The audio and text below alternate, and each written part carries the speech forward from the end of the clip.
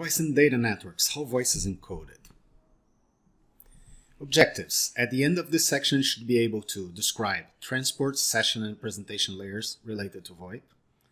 Describe how voice is encoded and the role of codecs in the compression and quality of voice. Describe strategies to reduce bandwidth consumption. Choose an appropriate codec for the job, and describe the session description protocol. VoIP and the Open Systems Interconnect model. The Open Systems Interconnect model is a layered model to represent the network. So the model starts with the physical layer up to the application layer, and one layer communicates to each adjacent layer. So in the physical layer we have Ethernet, that is the normal networks that we use, wireless networks, serial networks such as V35 and RS232. The physical layer describes the type of cable, the type of signaling, frequencies, and everything that's related to the physical network. In the data link layer, you have the frames. So you have technologies that in-frame a packet. And you have the most common is Ethernet, but you also have frame relay, PPP, point-to-point protocol. And in most cases in these days, we're using a lot of Ethernet because most of the technology, the data transmission technology, moved to Ethernet in the recent years. Even fiber is using the Ethernet framing in the data link layer. And wireless also use the Ethernet framing for the data link layer. For the network layer, we have IP version 4, IP version 6. In some cases, you also use multi-protocol label switching. That it's the encoding of layer 2 protocols on layer 3 to it's often used for wide area networks. In the transport layer, we have UDP, TCP, and TLS, user datagram protocol, transport control protocol, and in some of these encrypted forms. For voice, we are particularly interested on RTP, real-time transport protocol, secure real-time transport protocol, and real-time control protocol. These are often used for voice over IP. In the session layer, we have protocols to establish, to maintain, and to disconnect sessions. So these are actually the protocols for calls. You can establish a call, you can manage a call, you can disconnect a call. In this case, we will compare A323 SIP, Session Initiation Protocol, MGCP, Media Gateway Control Protocol, and IX. So these protocols are in the same layer of the OSI model, in the session layer, and we can compare these protocols between each other.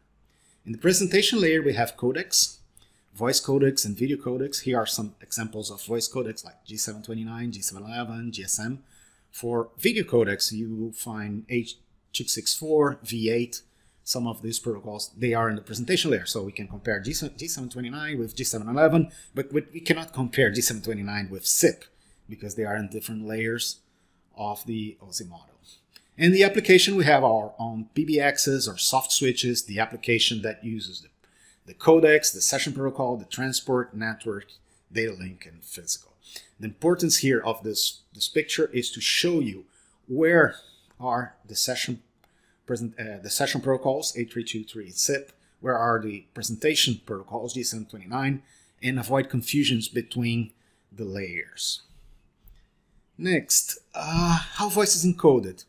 The audible voice is from 20 to 20,000 hertz, but most of the voice is on this range of 4,000 hertz. So you can take an analog signal, filter to 4,000 hertz with a low band and high band filter, and then you send this to a processor, and the processor will sample, compress, decompress, quantize, and code the signal into a digital signal. So it will measure here, this is 10, 12, and encode this in bits and bytes using different types of algorithms.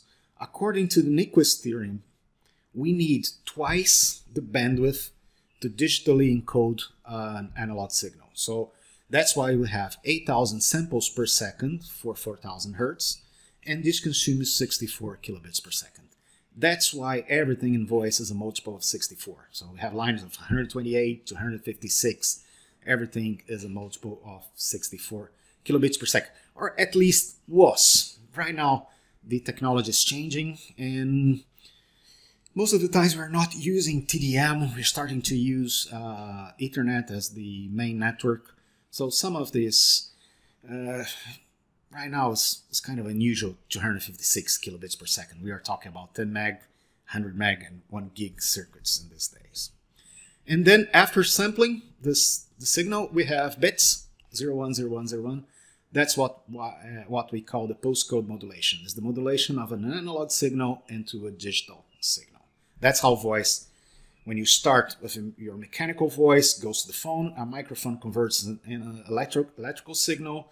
This electrical signal is sampled, compressed, decompressed, quantized, encoded into a digital signal, sampled twice the bandwidth of the analog signal, and this generates a stream of bits that can be transmitted on a digital network. Codec. Before we talk about codec, let me define the codec. Coder decoder. A codec is a device or computer program. I like the computer program part. Codec is actually a computer program that runs in a floating point processor or a fixed point processor, and is responsible to encode and decode a digital data stream or signal. Compen type. Sometimes we have the coder and decoder, but we also have the compen type. Compen type are algorithms. This is the keyword. It's an algorithm to reduce the dynamic range of an audio signal. So when you transfer from an analog signal to a digital signal, you have different algorithms to represent this digital signal on the system. The way you generate the zeros and ones is different. In North America, they use the Mi law, right? Often called Mu law or U law because it's difficult to type the Mi. This is also defined on the real-time protocol as the PCMU, is postcode modulation, Mi law. It's an algorithm used in North America and Japan to encode voice. In Europe, they use the A law, Europe, Latin America, and Africa, and it's defined in the RTP, in the real-time protocol, as PCMA. The difference between these compen types is minimal. It's just important to understand that if you are using a digital circuit in Europe or Latin America, it's probably encoded in A law, and if you're using the same circuit in the United States or Japan, it's probably encoded in Mi law. Bandwidth and quality considerations per codec.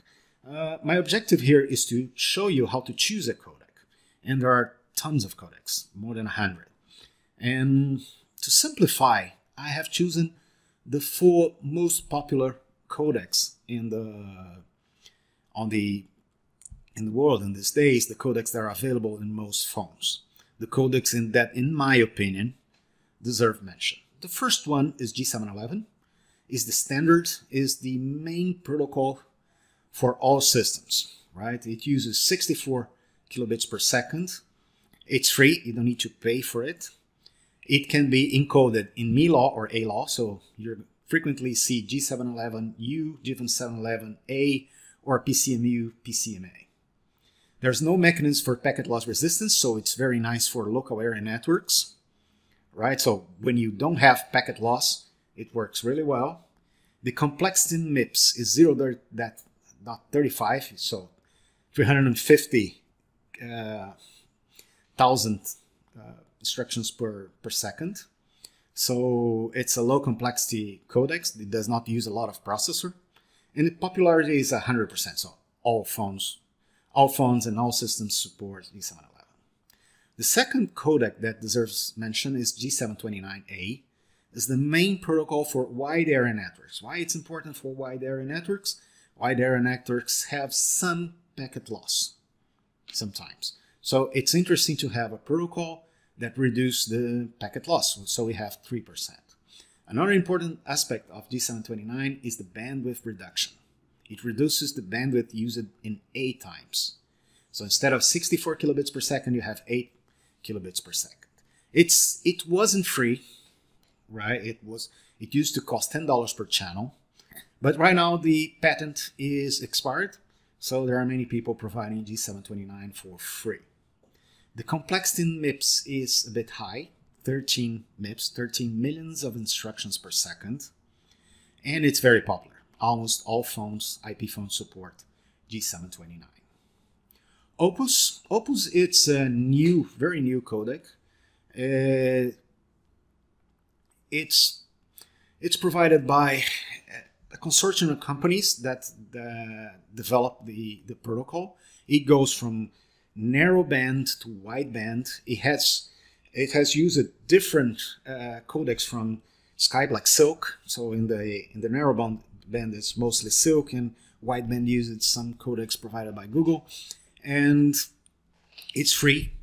It can resist to packet loss above 7%, so it's exceptional for the internet, where you're supposed to have more packet loss. And the complexity in MIPS is variable. It can go from 11 millions of instructions per second to more than 48 millions of instructions per second, depending if you are encoding narrowband or wideband. You can check some of the complexity of the Opus network on this link. On this link, you can see the millions of instructions per second. Why it's important to understand the complexity? Because if you are dimensioning a server for voice, it will give you an idea of how much CPU power you need for each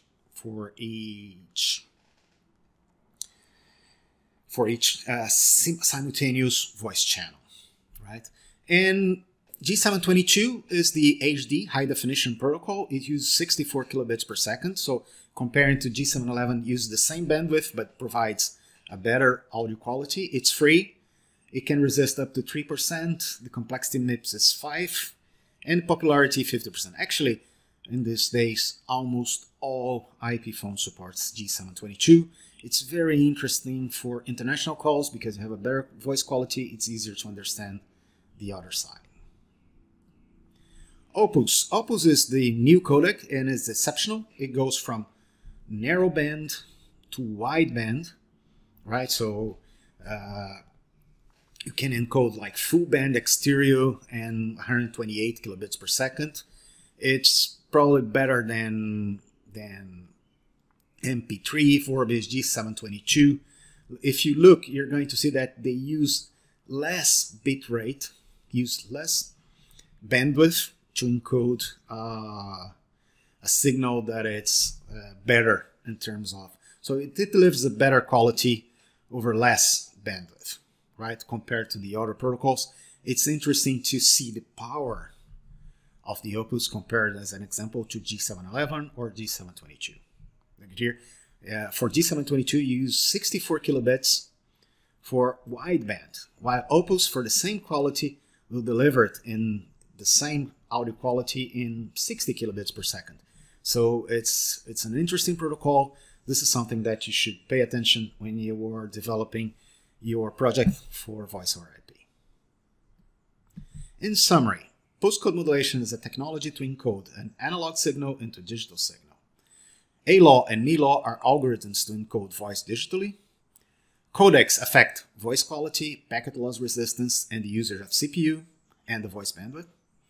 And some of the best codecs, if you want to choose G711 for LAN, 729 for WAN, wide area network, Opus for the internet, and G722 if you want high definition voice. Thank you.